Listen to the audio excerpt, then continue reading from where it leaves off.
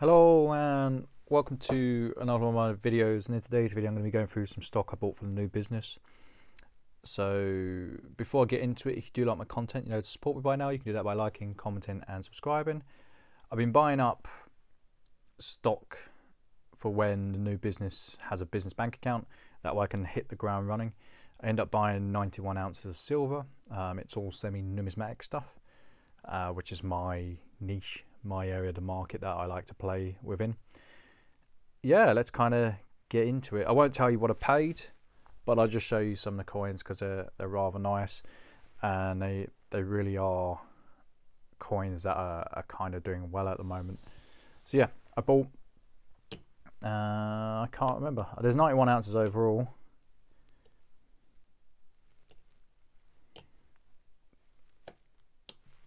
There's 12 of them. Is that 12? Nope, 14 of the Steamboat Willies. I like these coins. When these first come out, these were pretty cheap. I bought these when they were first coming out. I think they're what, 2017? Yeah, 2017. So I used to sell these on the tube. They picked up a bit of a following, and I think I was selling them for like 16, 17 pound a coin. How times change. I don't know what they're worth now. I didn't even look. I just said to the guy, I want to pay a flat rate, what do you have? And he come up with what he did. So yeah, there's 7 of those. There's 30 of these. Again, this is a coin I've sold in the past. These are starting to do well in price. As soon as the business bank account is up, I probably will be relinquishing most of these. I'm going to be building the business the same way that I run my current business. It would just be under a different entity. So I always hold stock back that I feel has room to grow. I try and stack the bullion coins, so your Brits, your Eagles, etc., because they tend to go in mini cycles, and it's all about picking your battles. I will have a fresh 85k to deal with, so the reality is if I had 80k, or I could sell 80k in the first month if I really wanted to, if I get my hands on it. But I want to do it in a way that I'm not cannibalizing my margin, which it's okay. In all honesty, I'm not really motivated by making huge amounts of money. It's never really done it for me. Not least whilst I've been working anyway. I make enough to get by. I'm quite happy with how things are. So it's just a case of why work, like logically, why work for more, or why work for less margin when you're working longer hours? That doesn't make sense to me. So yeah, I bought 30 of them, 14 of these. I've got 8 of these in. I'll buy these all day long. All day long. I think I've got a tube on the side. Yep, same coin. 2016s. This one's actually one of my favourite designs. I do like it.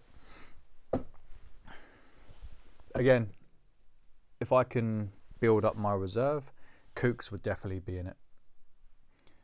I do enjoy a good kook, but it also depends on what you're paying per coin. That's always one of my primary concerns. How much am I paying? How much margin is there potentially going to be? I don't want this to be a channel about, oh, look how much money I'm making. It's not why I set the channel up. It's not why I went into business, to be honest, which is kind of counterintuitive considering business is the epitome of capitalism. I don't really feel like I'm more of a social capitalist, but I've gone off on a tangent like usual. Right, so yep, I've got 30 of these, I've got 8 of these, 14 of these. There was 11 of these, although I'll put 10 on and I'll drop 10. It's not a problem. I like these. These are nice coins. I've had these in 10 ounce format. I've had them in 1 ounce format. So these are Valiants. They've got the classic George and the Dragon design on them. I enjoy these coins. They're nice coins. I do enjoy them. So yeah, with the new business, I'm hoping that the plan is I want to act more as a market maker. So I'm hoping that I can buy more from you guys online. So say you don't want to sell it yourself, I'm hoping you guys will come to someone like me, because I'll pay you £3 over or £4 over on stuff like this. It's not going to be for everyone. Some people are going to say, well, I can do it myself. That's fair enough. You know, I'm not aiming to buy from every person who watches my channel. It's just it helps me and it helps you if you don't want to go to another dealer who's going to offer you spot or less than spot. We'll see how it works. It might not work that way. I think it will. Doesn't mean I'm right. Now, these coins here I love.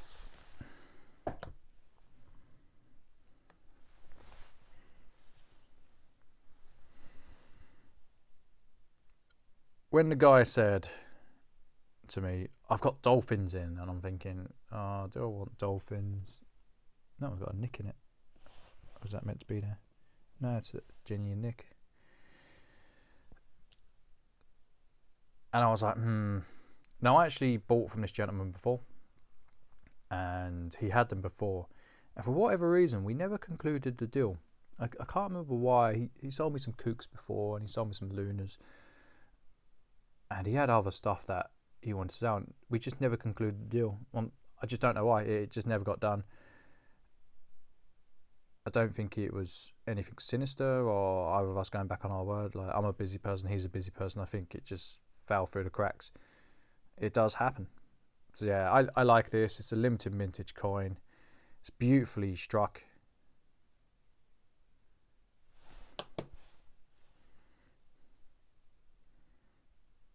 I'm more than happy to get this type of coin in. You know, I'm not going to be selling them off in bulk. I'm going to be selling it. I'll be pinging them off one by one and selling to collectors. That way I can kind of maximize my margin on them. However, if someone said to me, you know what, I'm looking for, I'll take all of them. Would you knock a couple of quid off a coin? I guess it's kind of worth my time, really, isn't it? Off the back that I can source more coin. It's not a problem. I do like these coins. I really do like these coins.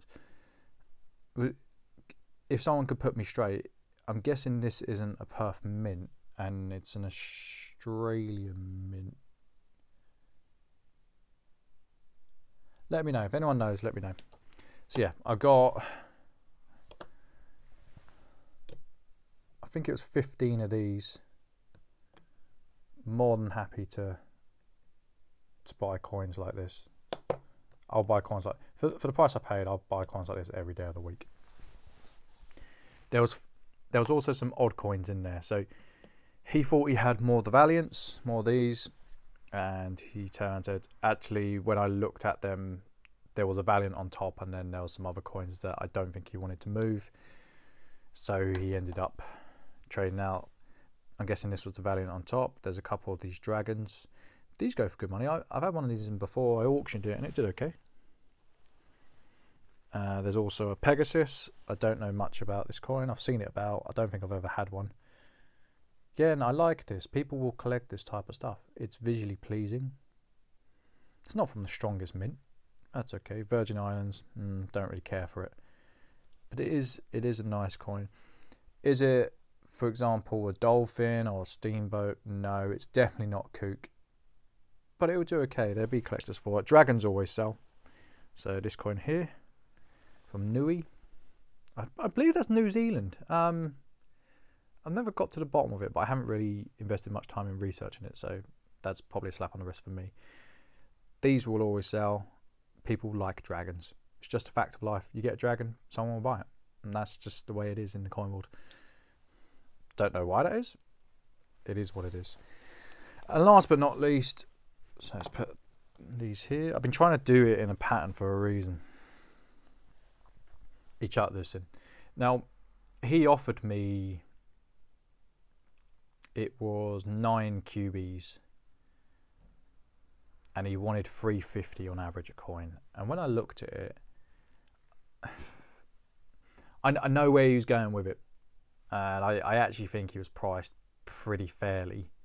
By pretty fairly, I mean, I would have made money on it, but it wasn't enough to justify buying it.